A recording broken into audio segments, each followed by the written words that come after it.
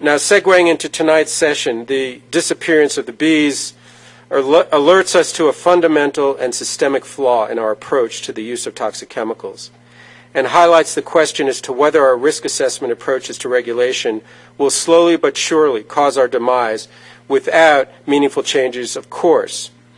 In the book, A Spring Without Bees, How Colony Collapse Disorder Has Endangered Our Food Supply, the author, Michael Shacker, identifies humans' anthropocentric worldview as justifying our manipulation of nature to the brink of destruction.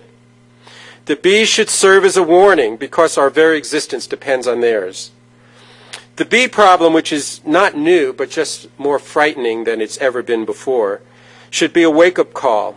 It should force us to rethink how we approach policies that allow the management of pests with a warlike mentality and continued use of chemicals for which there are safe alternatives. While admittedly uncertain and filled with deficiencies, risk assessments established unsupported thresholds of acceptable chemical contamination of ecosystems despite the availability of non-toxic practices and products. In fact, the only acceptable policies in this crisis, this honeybee crisis and pollinator crisis, are those that eliminate toxic chemical use. The only acceptable legislative reform proposals are those that eliminate unnecessary toxic chemical use. For example, why do we allow chemical-intensive practices in agriculture when organic practices that eliminate the vast majority of hazardous substances are commercially viable? Risk assessments supported by environmental and public health statutes, in effect, prop up unnecessary poisoning. An unhealthy ecosystem adversely affects the health of all those living in it. So it comes as no surprise that people, along with other species, suffer environmental illness. So the ecosystem certainly supports all life. It is not a far stretch to focus on environmental illness in humans. What makes this period of history, though, for me, and I hope for you, exciting, is that the choice is clear and the solutions are within our grasp. I didn't feel that way 20 and 30 years ago. 30 years ago, we couldn't point to a vibrant and profitable sector of organic agriculture. We couldn't point to structural pest control companies that, instead of exterminating with poisons, are preventive and practices that eliminate the conditions that encourage or invite pest problems. They weren't out there. We did not have the numbers of people, an apparent majority of the population, according to the polls I cited earlier, who know that sustainability is important, but may not yet know how they can and should affect that personal and political choices on a day-to-day basis. So that's the framework as I see it for the conference. I appreciate all the work that you all are doing in this room in very important and critical ways, and welcome you again to the 29th National Pesticide Forum and this first panel of speakers. Thank you. So I'm going to segue here to the panel, which includes, as you can see in your program, three speakers, James Frazier from Penn State, and Tom Theobald from Colorado, Marygael Meister from Colorado.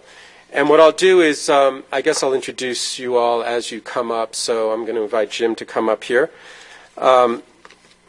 Jim is a professor of entomology at Penn State University. He is a leading researcher, national research, on the disappearance of honeybees, known as colony collapse disorder, a phenomenon in which worker bees from a beehive or honeybee colony abruptly disappear. His team is focusing on synergistic and sublethal effects of multiple pesticides on the chemical census and chemical-mediated behaviors of honeybees in relation to honeybee health and CCD. Dr. Frazier is an expert in the field of chemical ecology. His research focuses on the structure and functioning of insect chemosensory systems on chemically mediated behavior. And with that, please help me welcome Dr. James Frazier.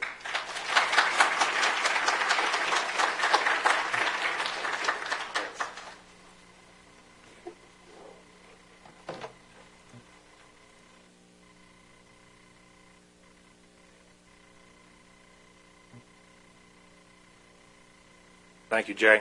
I appreciate the invitation to be here tonight, and I thank Beyond Pesticides for sponsoring this forum.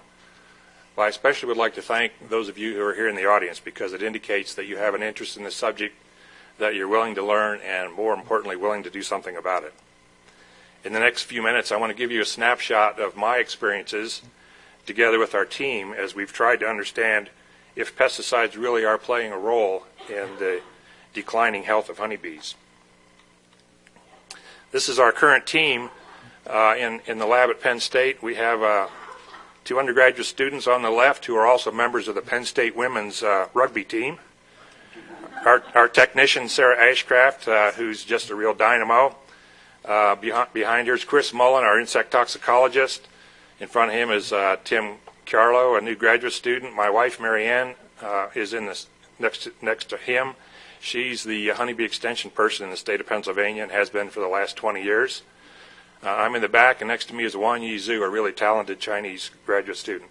So Marianne, Chris, and I formed this, what we call the pesticide team. Marianne with the bee expertise, Chris as a toxicologist, and myself as a behavior physiologist. And it's really taken our 3 expertises together to try to understand what's going on. We collaborate broadly with a number of people, but it's really Roger Simmons and his team at the USDA National Science Lab that has the latest technology to analyze pesticides at the level of parts per billion. That's been key to our pesticide study. We collaborate with a number of other people in the Center for Pollinator Research at Penn State, the large CAPS funded USDA project that has 14 different universities represented in it. The USDA Carl Hayden Bee Lab in Tucson. We have colleagues in the International Center for Insect Physiology and Ecology in Nairobi. We're also studying African bees. And finally, the National Honeybee Advisory Board that I'm a science advisor for. I'm sure you all know honeybees are really important because of their pollination. More than 90 crops, estimated that 1 out of every 3 bites of food that we take is a result of this pollination, currently valued in the U.S. system at somewhere near $15 billion. A lot of the things that we like to eat are almost entirely dependent on honeybees for pollination, but there are some that are dependent on other pollinators. Some of the 3,500 species of native bees in the eastern United States that participate in this. Colony collapse disorder was first brought to our attention by Dave Hackenberg, who's one of the large migratory beekeepers from Pennsylvania who overwinters his bees in Florida. And he came to us early in 2007 and said, "Something's wrong with my bees. I don't know what it is. I don't think it's my beekeeping. Can you help me?" And that got us started down this path of trying to investigate colony collapse disorder. In 2007, the first initial survey indicated that about 1/3 of the U.S. colonies across the United States were disappearing, and that number has remained little changed in the intervening years. The only reason that beekeeping is still viable is that the beekeepers have dedicated their lives and their resources to actively trying to replace that 1/3 of the lost bees that happens each year. About the same time, the National Academy of Sciences had commissioned a study to look at North American pollinators, and lo and behold, the study came out saying that the status of pollinators in North America is that they're declining. All pollinators, not just insect pollinators, but other pollinators as well, for unknown reasons. Near that same time, a study in Science, 2006, talks about parallel declines in pollinators in England and in the Netherlands, along with the insect-pollinated plants that depend on those insects for pollination, are also collapsing. So in fact, there's a real ecosystem catastrophe beginning to happen. Well, colony collapse disorder, as Jay mentioned, is characterized by having an adult bee population that suddenly is gone. They're not in the hive anymore. They've disappeared. There's a lot of brood that's available with only a small cluster of bees on that section of brood with the queen intact, and the colony is not really viable at that point. So it can happen in a matter of weeks, or it can happen in a matter of a few days. Well, honeybees are exposed to pesticides in lots of different ways in the environment. Through the flowers, agricultural system flowers that they contact, through other agricultural systems that we don't really expect them to be on, such as corn, through beekeeper-applied chemicals for the control of varroa mites and tracheal mites that have been really have changed beekeeping in the United States for the last 20, 25 years, and finally through the water that they drink. Well, I don't know how many of you have read the book The Wisdom of the Hive by Tom Seeley, but it is an absolute gem, and if you're really interested in bees, I would encourage you to read this book. Dr. Seeley is one of the truly gifted honeybee researchers in the country. This is a slide taken from his book where he talks about, he's one of the people who's actually measured what honeybees colonies are doing when they're out actively foraging in the field. And he said they spend 95% of their time foraging within a radius of about 6 kilometers, which is 3 3/4 miles. That turns out to be an area of 28,000 acres. Under times of stress, that is, if food is short, they will go up to 10 kilometers. That's an area of 78,500 acres. And they can do this in terms of finding the most nutritious, rewarding source of nectar within a 2-hour time period. So if flowers are blooming, coming into bloom in a given day, within that 78,000 acres, those bees may be really well at finding it. And so a colony is a very dynamic thing. They have evolved to collect multiple kinds of pollen in a very sometimes resource limited or unpredictable resource environment, and so they are really good at getting the job done. Well, we got involved in, when CCD first broke, there was an emergency team put together. They got some emergency funding to go out and sample as many places across the United States where colonies were disappearing. And they were sampling for all sorts of reasons. We had no idea what the cause was at this point in time, and sampling for pollen was part of what was done, but it wasn't really done in the most systematic way. We since got involved in some other studies and gathered pollen from those studies as well. That's been a part of more than 900 samples that we've analyzed. Pesticides are certainly present in honeybee colonies. They're present in the wax. A lot of pesticides that are lipid soluble will preferentially dissolve in the wax and stay there for a half-life of 5 years or more. They're in the pollen that bees are gathering. They're in the foundation on which the wax is built. We actually analyzed the foundation supplied by the 5 major manufacturers of foundations for beekeeping equipment and found all the sources contaminated. And then, as the pollen is manufactured into brood food, that's fed to the brood. So all of these are potential sources of contamination in the colony. With today's sophisticated analytical equipment, we can analyze for parts per billion. In the former generation, it was parts per million. It takes very sophisticated equipment to do this. There are very few places in the United States where one can get these kinds of analytical samples run. And I like to try to use an example of what is a part per billion, something that you might be able to remember, something fairly close to home. Well, if you had a roll of toilet paper that you could stretch from New York to London, that would be 1 billion sheets. And so 1 part per billion would be 1 sheet of that roll stretching from New York to London. So it's not a large number, okay? But because of the biological activity of these things, that doesn't mean we can discount them. There's lots of ways to express that. Well, we found in looking at our samples that when we looked at pesticide detections in wax gathered from these U.S. beehives, that 100% contained the 2 major miticides that have been used, coumaphos and fluvalinate, at levels that were astounding in terms of their quantity. Chlorpyrifos is a widely used organophosphate that was there in nearly 75% of the hives, and chlorthalonil, one of the most widely used fungicides, was there in 1/3 of the colonies to begin with. That number grew as time went on.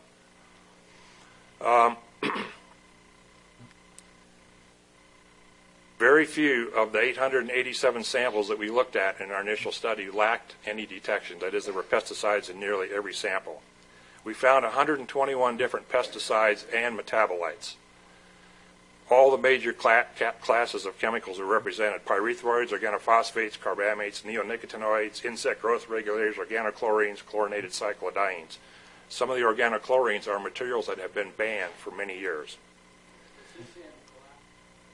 This was in all hives. Yeah. Fungicides, herbicides, acaricides, 1 synergist. At least 14 of these were systemic pesticides. An average of 6.7 different pesticides per pollen sample, with 1 sample containing as many as 31 compounds. We were blown away. So have been most people when they hear this for the first time. Here's the list of things that we found. Honeybees are really excellent indicators of the environmental quality. They're gathering pollen that has a pesticide load that is difficult for us to handle. I'm not sure how well the bees are doing either. So in an early article in Beekeeping Magazine, we put this diagram to try to depict that from the outside, as the bees are gathering pollen and nectar, they're bringing in potentially all the major classes of agricultural chemicals that are being used. Inside the hive, the beekeepers have been trying to fight mites with two kinds of major chemicals, fluvalinate and coumaphos. All of these are accumulating inside the colony.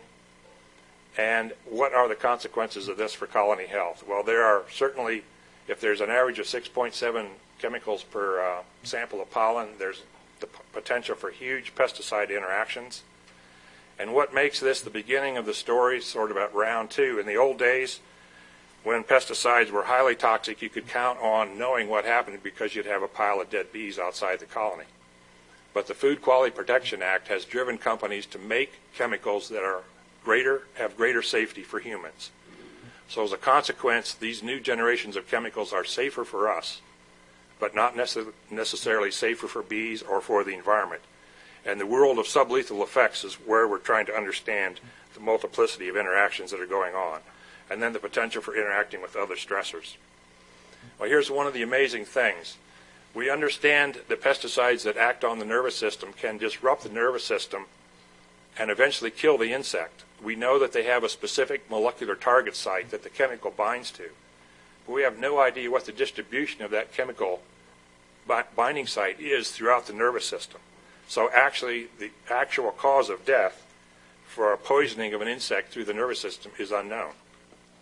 This means that if we use a dose that's less than enough to kill outright, the manifestations of that can be many and varied. And in fact, the list is almost endless.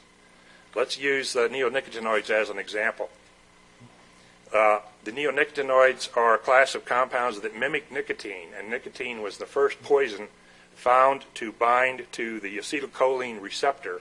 So there's a subclass of receptors at the insect synapse called nicotinic acetylcholine receptors. Just recently, honeybees have been found to have 6 genes for this receptor that are unique to honeybees. Well, if these receptors are distributed among neurons in different ways, nerve cells that process learning, if that's the site of action, then all potential learned behaviors could be disrupted. If it's nerve cells processing sensory information, then all other kinds of behavior. If it's pheromone-mediated behavior, then those things could be disrupted, and on down the road. So the number of possibilities is really large. And depending upon the kind of neonicotinoid we're talking about, the toxicity and its mode of action can be quite varied. Well, honeybees have this social organization. That is, they're described as a supraorganism because they cooperate, and there's a lot of regulation of behavior and regulatory pathways at the colony level as well as individual level changes. And so a pesticide can be toxic on the individual, or it can be toxic at the level of disrupting behavior and coordination at the colony level. Currently, work in our lab is looking at sublethal impacts of pesticides on honeybees in a number of different ways. We're looking at the effects on workers, the effect on larval development, on behavioral effects, on physiological effects, and finally, we're doing some simulation modeling to try to put this all together. Here's one example using 2 commercial compounds, Asail and Nova, as the fungicide at doses at which either one of these will do nothing. When they're combined, you can get as much as 80% mortality. One of the major components of the formulation of systemic insecticides is N-methylpyrrolidone. At 1% in the diet, this is benign to adult honeybees. But at 1/100% when fed to larvae, it kills 50% of the larvae in 4 days. We looked at pollen that's stored inside the colony, and the trapped pollen as it's coming in shows the level of materials on the left, and on the right-hand side is the concentration of materials in bee bread. And so storing things in contaminated wax will add chemicals to the bee bread. We observed and heard from the beekeepers that a lot of them are observing what's called entombing behavior, where cells filled with contaminated pollen are capped over with propolis.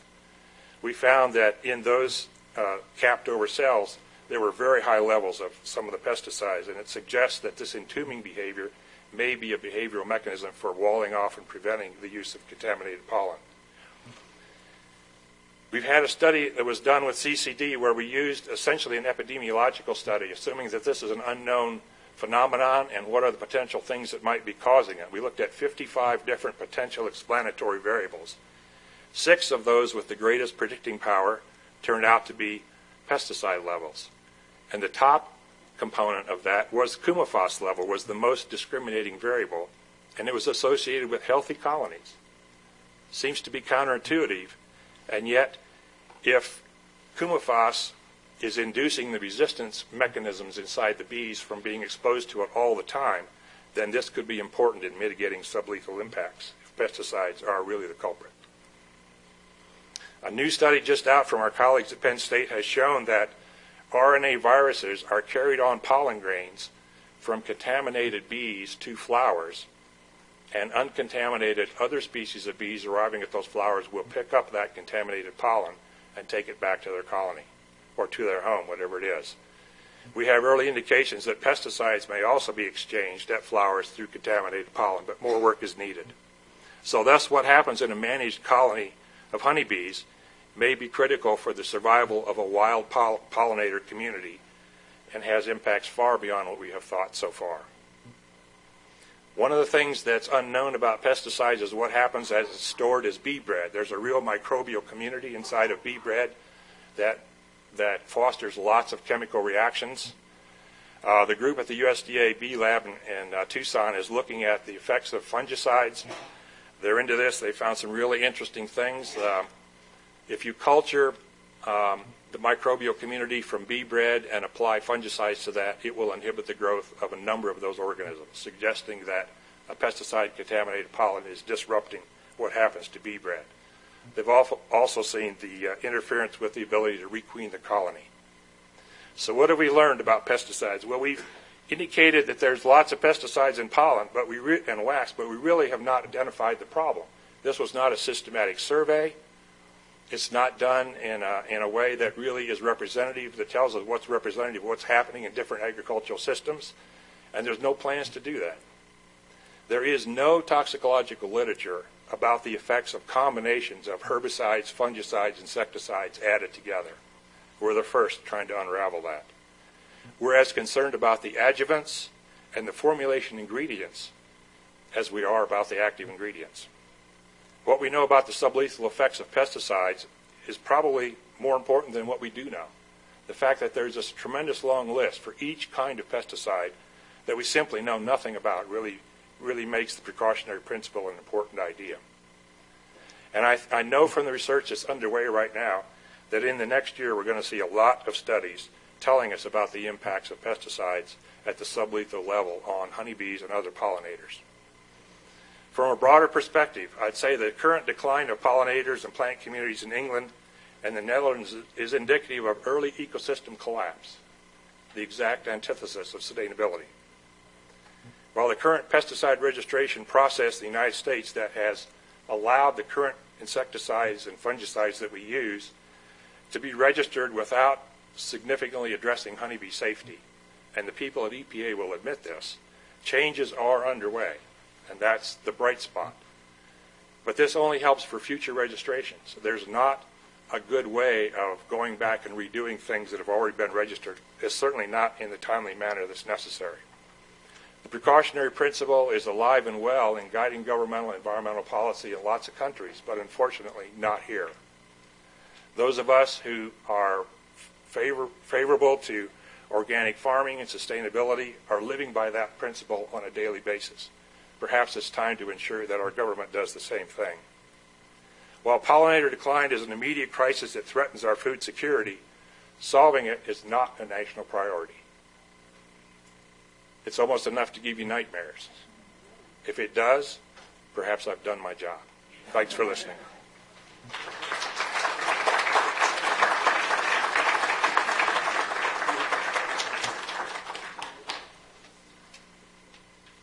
Thank you so much, Jim. It's a great way to kick us off.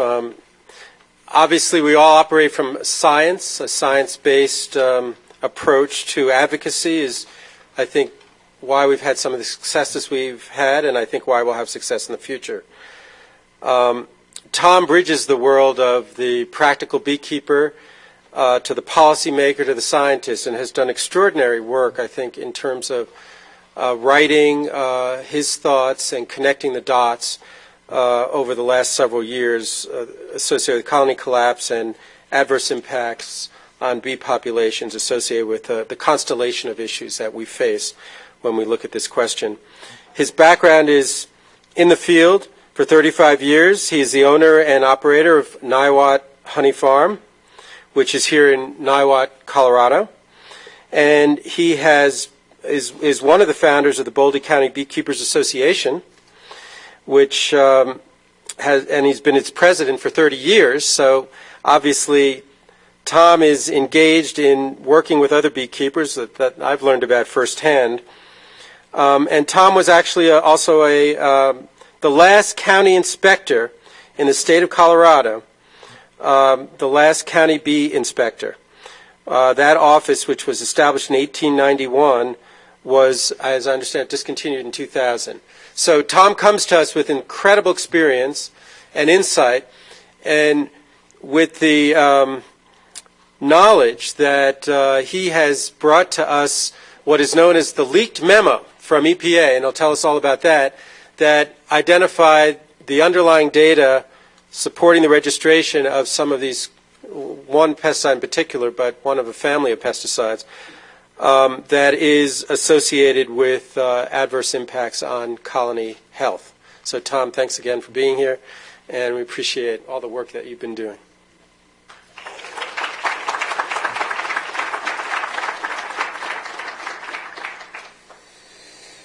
Well, hello. It's encouraging to see some faces of friends in the audience. When the moment of truth arrives, I always wonder how I've gotten myself into this position, because I was always a shy boy, and although my friends won't believe it, I'm still shy, and yet here I am. I want to thank Jim for giving us the background against which we work. I'd like to bring this down to the beekeeper level. As Jay said, I've been a beekeeper for 35 years, and I've dealt with pesticides for that entire time. It was the reason that we formed the Boulder County Beekeepers Association in the beginning, to give a single voice to deal with the applicators.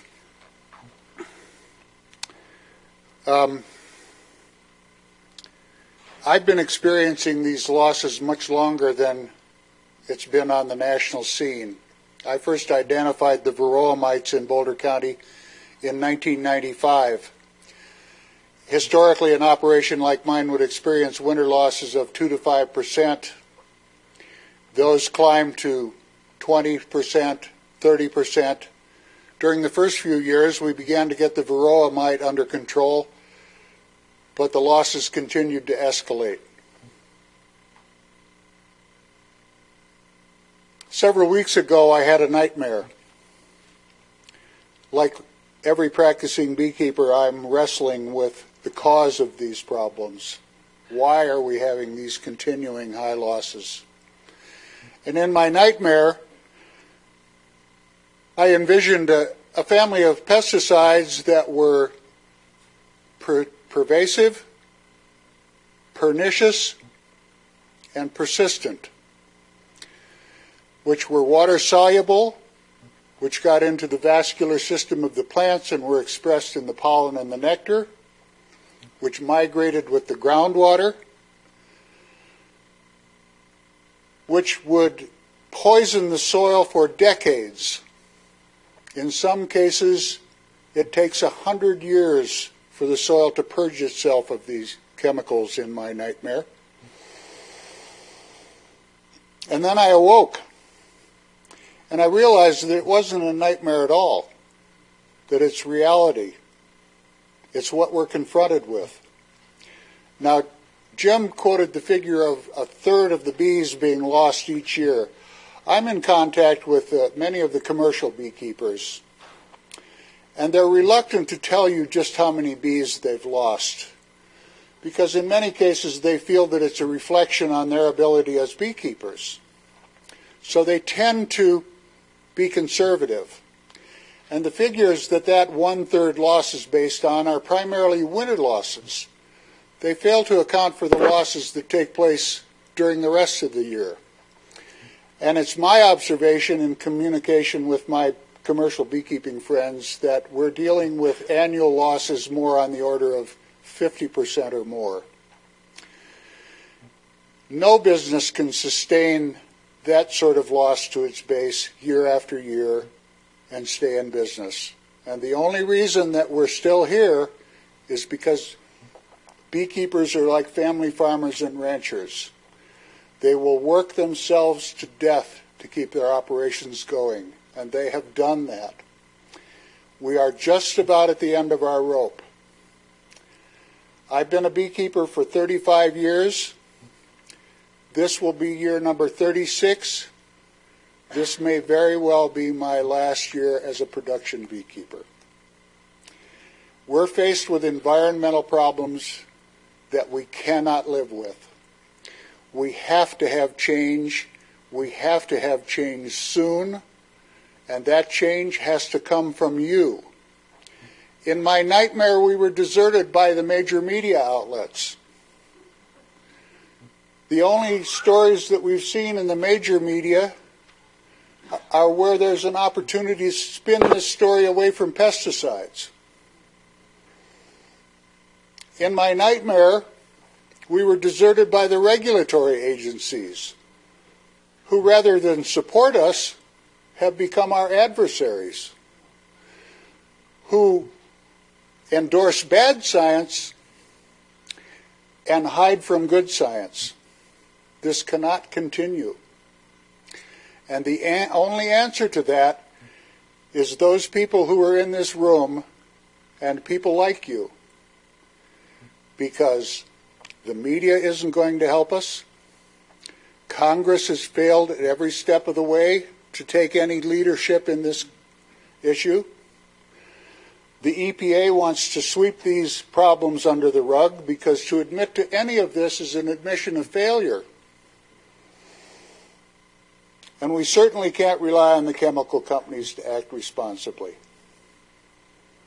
So I'm not going to take a lot of time whining about what's happening, but these are serious, serious environmental problems. And as you will see over the next day, the bees really are just the indicator species. This goes far beyond the bees. We're observing environmental damage of enormous proportions. And we need your help. That's all I have to say. Thank you.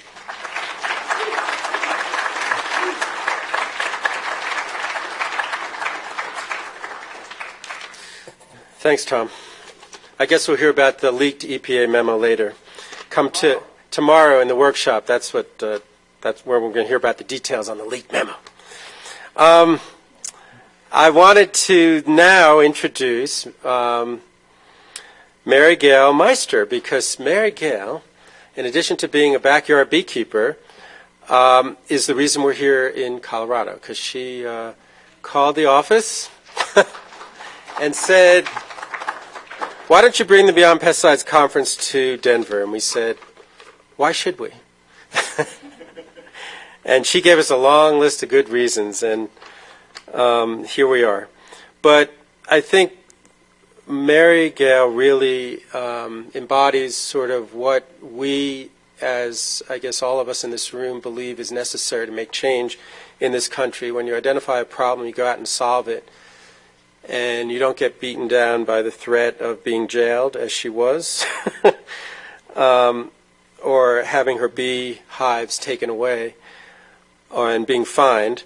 But you look at that challenge, and you meet that challenge, and you go to your local elected officials, and you organize your peers and your friends and networks of organizations, and you build the momentum to have that local city ordinance overturned, which is exactly what Marygael did when she faced these threats. So we should give her a warm welcome and round of applause because she's done incredible work and continues to. Marygael.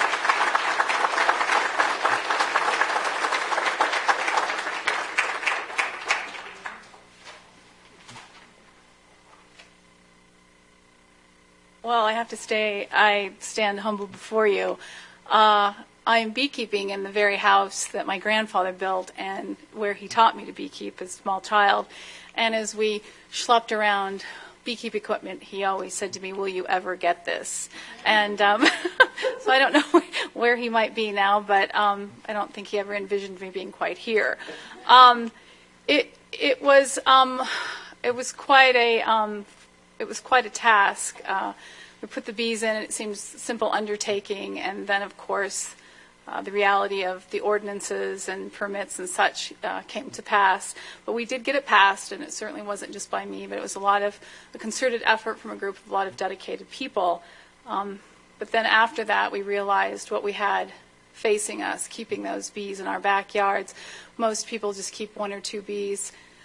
Beehives, whether it be Langstroth or the top bar, but we realized that we had a huge issue as far as pesticides. And you have a home and you keep it safe and you have an idea of what is safe, be it in your home or in your yard with children and dogs, but you put a hive or 2 and it has 80,000 bees in each of them, and you realize that you can't protect them. You can protect your yard, but you can't protect them. And so we've gone to the city of Denver, and that's been an arduous task, and we've laid out the information, certainly by Dr. Frazier and with the help of Mr. Theobald, of what they're spraying. And it's not just simply the bee, it's the tropic dynamic of all of those primary consumers and how that is affecting everyone. Since we are a plant-based planet, we need those plants, whether it's for our atmosphere, the food, the clothing, even our medications. We definitely need our plants, and those pollinators is how those are perpetuated. So we've gone to the city. We certainly encourage in our bee club. We started a bee club in Denver a couple of years ago, and it's grown to about 200 people. And we certainly encourage and we practice the use of non-use of chemicals or medications. We've eliminated the foundation in most of our hives, and we really stand by Brother Adam in that we recycle everything. Probably about starting at every 3 years. We realize that we might not be able to have an impact readily on what's being sprayed in our communities, but we can eliminate as many variables as possible. And so we encourage, like I said, the elimination of any kind of chemicals within our own hives, recycling out of equipment. We're kind of guerrilla seed throwers. We throw lots of seeds around. We have a community that supports our beekeeping. We have a group. Within that, we find people that we resonate with, that we continue that. Denver just started its own bee apiary. It's kind of out of Denver, but just about a mile. So more hands-on. You might not be interested in beekeeping up close, but you can certainly watch it happen, and we certainly hope that brings about more mindful and conscientious practices within people's own homes. And we certainly have looked into what parks are, and hopefully there will be a paradigm shift, and that they're not just huge sponges for chemicals. You have children and you have dogs, which you heard about from Caroline. They're taking many chemicals home. I spent many years as a bench chemist in pharmaceutical and in research, and so I know the effects, the lingering effects of most of those chemicals. So if you live in a community, support your bee community. Thank you very much.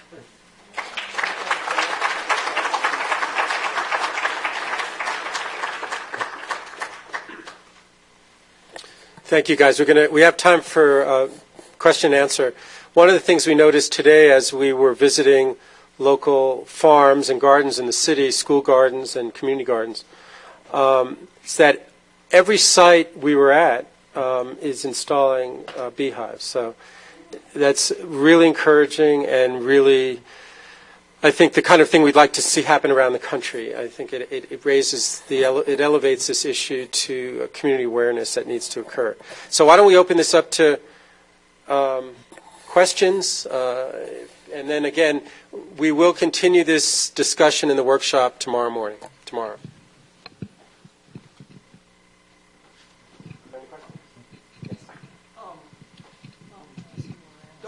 Take the microphone.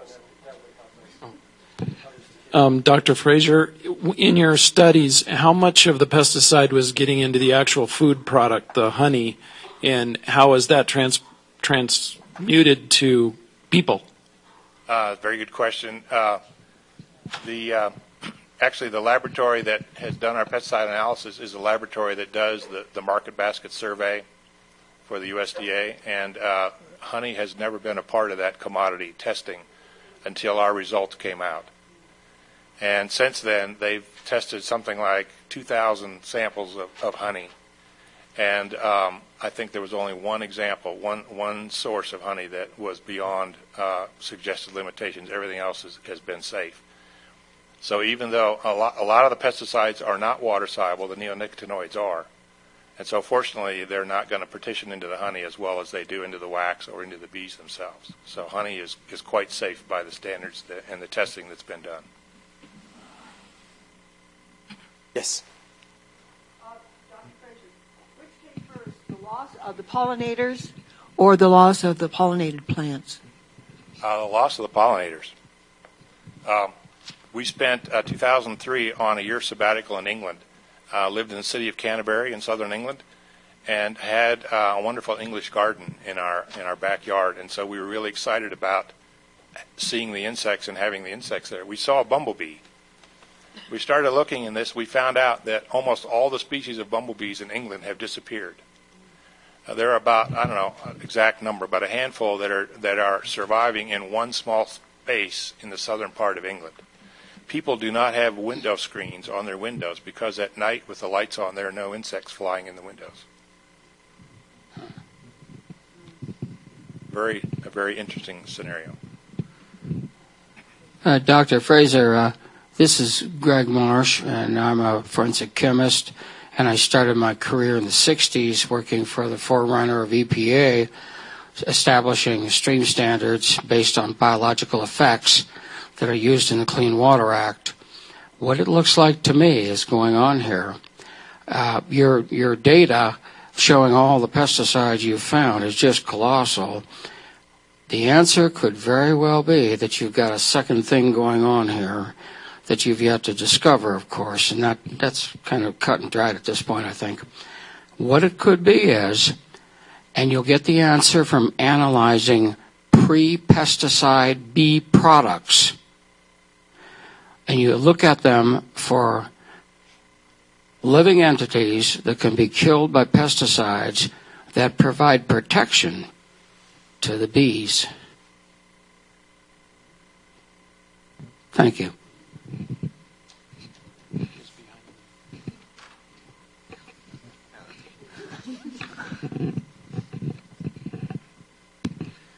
Have these studies extended to wild bee populations, or are they basically studying captive bee populations?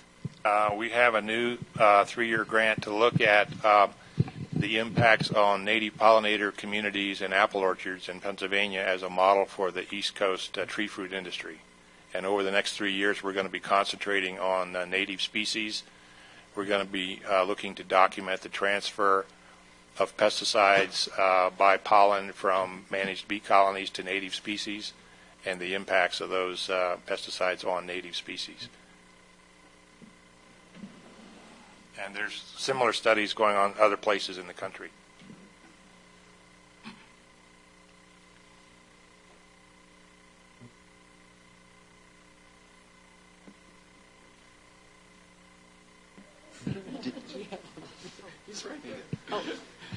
I'd like to know about the EPA leak, the study, even though there's a workshop tomorrow. It's been characterized as a leak. I wrote an article in Bee Culture magazine about my concerns and about my concerns about the life cycle study that was used to qualify one of the neonicotinoids, clothianidin, for registration. And we can talk about it in more detail tomorrow, but it really was a very faulty study. And I raised those questions in my article.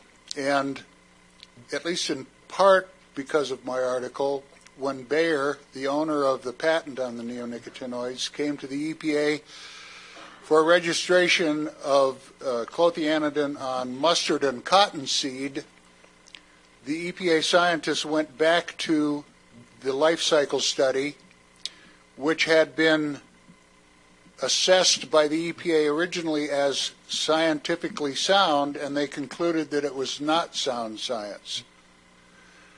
In November, just before Thanksgiving, I received a call from a person at EPA headquarters who said, "Tom, you should be the first to know," and went on to explain that the scientists had downgraded this study.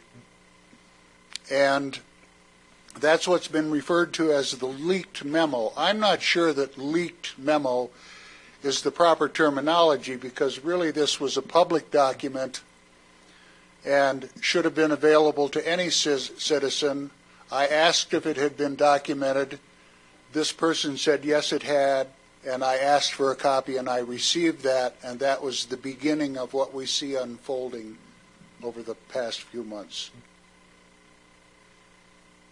And that study is available for any of you who would like to see the study, the leaked memo, the EPA documentation. All of that is available for your review on the Boulder County Beekeepers website. We've put as much of the information as possible on that website so that you can form your own conclusions. And that website is bouldercountybeekeepers.org. And I would encourage you to do that if you haven't already done so. I have a question. Let me just follow up on that, if you don't mind. One of the things you discovered, Tom, in looking at this issue over time was that the chemical in question, clothianidin, had been conditionally registered by EPA. This is an institutional problem, and it would be, I think, helpful to folks if you were to explain what your finding was in that respect. Well, in 2003, the EPA scientists recommended that clothianidin not be registered until the life cycle study was completed. But their recommendation was overridden by EPA management, and clothianidin was given a conditional registration, the condition being the completion of this life cycle study during the first growing season. It was not completed for 4 years. It was 1.5 years after that before the EPA finally evaluated it and determined it to be sound science. Now, the key is here, of 94 pesticides, active pesticide ingredients that have been released to the market since 1997, 70% of them have been released under conditional registrations, which means if I were to come to you and say, "Here, drink this, we'll see what it does to you," that's basically what's being done. These chemicals are coming onto the market with enormous questions as to their safety, unanswered. And what's happened is, rather than protecting the people and the environment, which is the EPA's basic charge, they've turned the environment into the experiment, and we've all become the experimental subjects. This has to stop.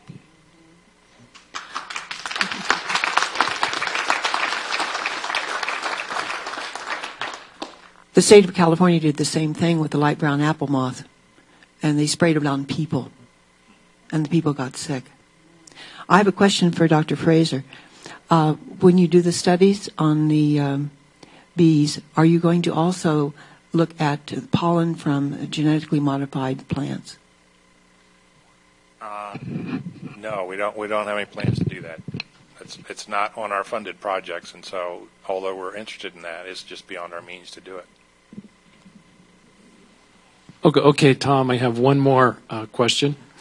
This is about the email you sent out with the guy that had, the farmer that had bees, and they sprayed the Roundup next door and it killed all his bees. Could you touch on that? Explain a little bit. I'm not sure what. How the Roundup affected the other beekeepers' bees? And you sent You're that. talking about Terry Ingram in Illinois? Correct. Terry Ingram is a beekeeper of long experience, and he publishes the Small Beekeepers Journal. Terry is concerned because he believes that Roundup is affecting his bees negatively. It's causing his queens to die and become infertile, and it's affecting the viability of his colonies. He's tried repeatedly to get scientific interest in this question, and as of the last time I talked to him, nobody has followed up on this. So Roundup is an open question. We were talking on the way over. One of the more recent revelations is that we've created a class of superweeds which are resistant to Roundup. Roundup was brought onto the market, and that was supposed to be a partial answer to the drenching of chemicals that farmers had to use. Roundup was going to eliminate many of those chemical applications. And now what we see after only a few years of use is a creation of a class of superweeds. And the answer to that, it's now Dow's opportunity to step to the fore, and Dow has genetically engineered corn, soybeans, and cotton to be resistant not only to Roundup, but to 2,4-D. So now, and 2,4-D is one half of what was called during the Vietnam War Agent Orange. So now we have the potential of millions of acres of American farmland being drenched with another chemical. And Jim may have more information on this. I just saw this recently, just within the last few days. Dow is trying to bring this genetically engineered product forward.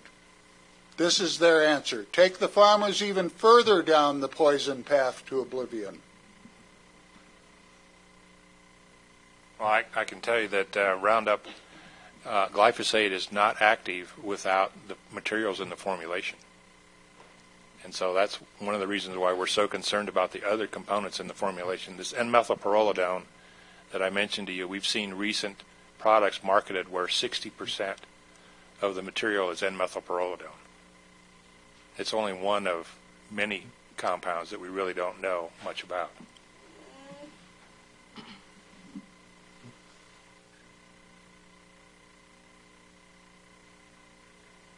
Thank you. Marygael, I had a question for you. Yes. And you're teaching a class at the Denver Botanic Garden, and I assume that's pretty well attended. Yeah. What is your advice to communities in terms of developing awareness on this issue and encouraging communities and people to advance local beekeeping or backyard beekeeping? Encouraging beekeeping or the reduction of pesticides? Well, beekeeping, and then, I guess I'm making the assumption here that once you get into beekeeping, you realize or recognize pretty quickly that bees are adversely affected by a whole series of events, including pesticide exposure.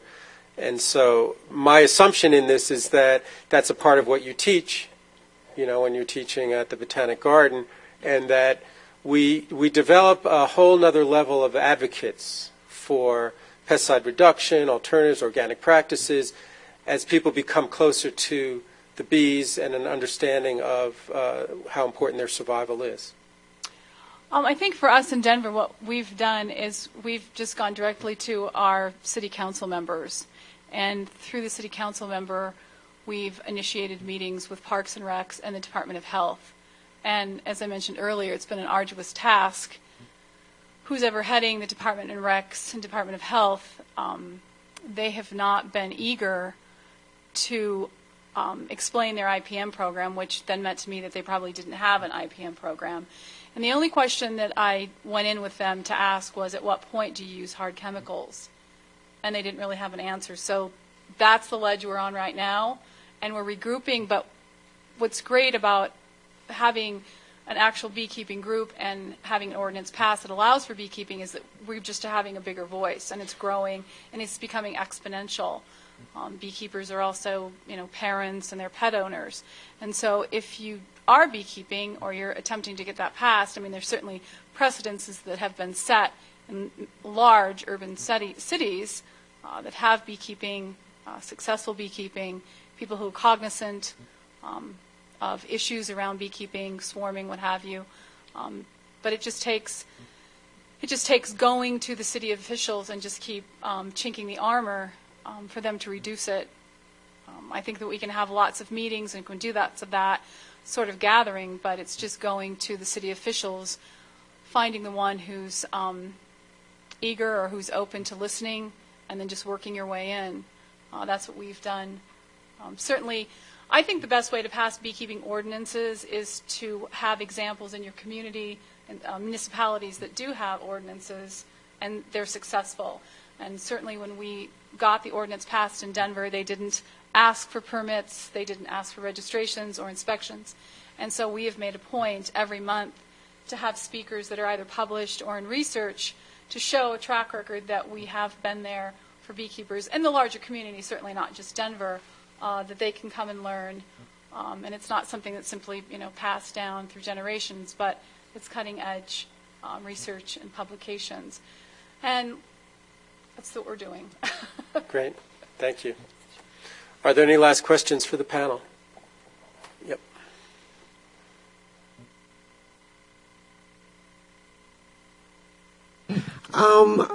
Just as a very beginning beekeeper and a environmentalist living in a big city like Denver, I really like your doorknob hanger, and I would like to get some more because I'd like to do some grassroots work in my neighborhood.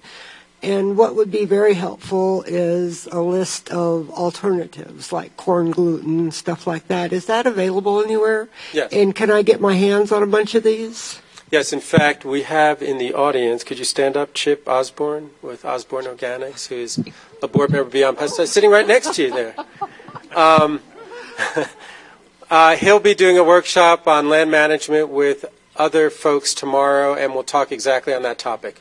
Sweet. But, there are a number of websites out there that address this, including beyondpesticides.org. Okay, is there another question? Of if the bees went somewhere else, they're not dead? Not in my dream. Because no one found them all dead. I was just wondering if there are any theories that they all went somewhere else, like Nebraska. No one's reported a large number of bees arriving in any particular place. And is there any way to GPS a hive or individual bees to track their... Yes. There is now the ability to put a radio frequency tag on individual bees and have a detector on the colony entrance that will automatically count when that bee leaves and when it comes back, and do that for however many hundreds of bees you have RFID tagged. So it's a new research tool that's being used to document disruption of colony dynamics by something like pesticides. Thank you all very much. Appreciate all your presentations and work, and we look forward to the workshop tomorrow. Thank you, panelists.